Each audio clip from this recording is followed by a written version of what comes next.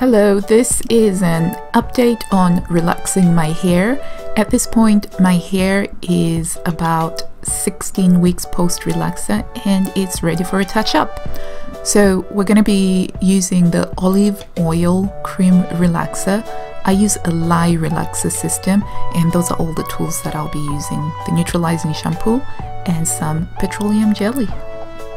In order to prep my hair for the relaxer, the 7 days previously I did a deep conditioning protein treatment on my hair. I kept it nice and moisturized in twists, ready for the relaxer today. My sister is helping me out, and the first thing that we do is to separate the hair into sections that we will then base.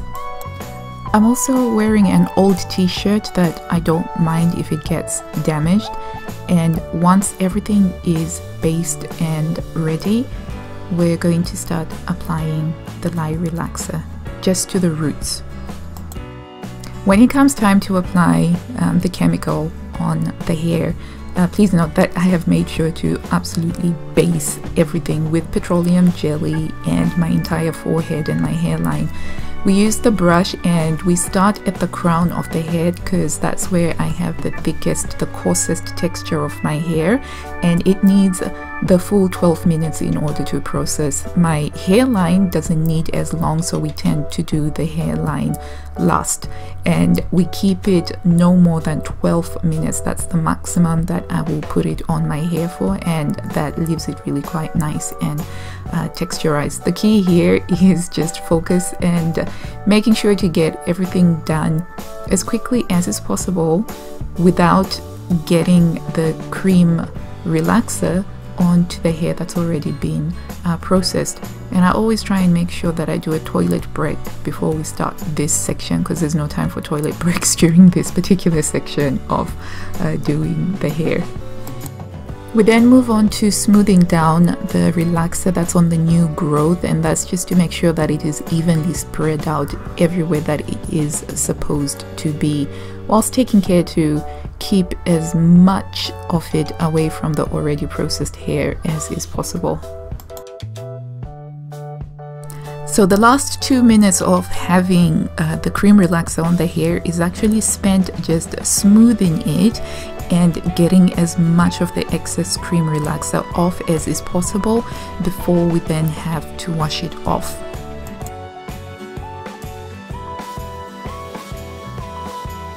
I think this is the most important part of the relaxer process.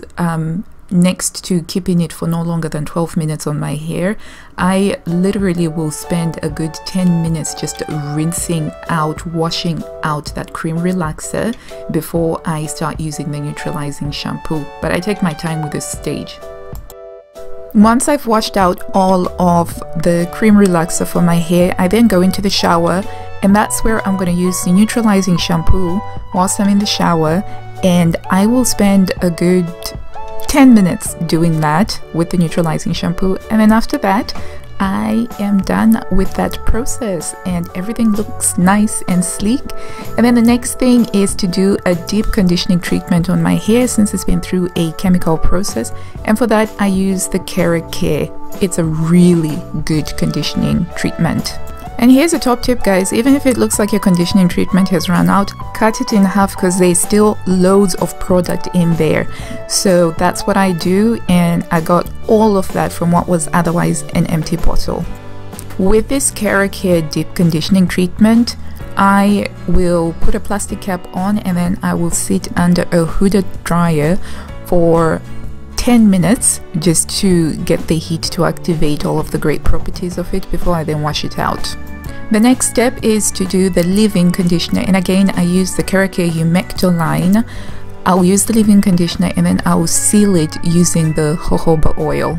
That's about how much I actually put on, and I just make sure to spread it over all of the ends and the entire strands of hair.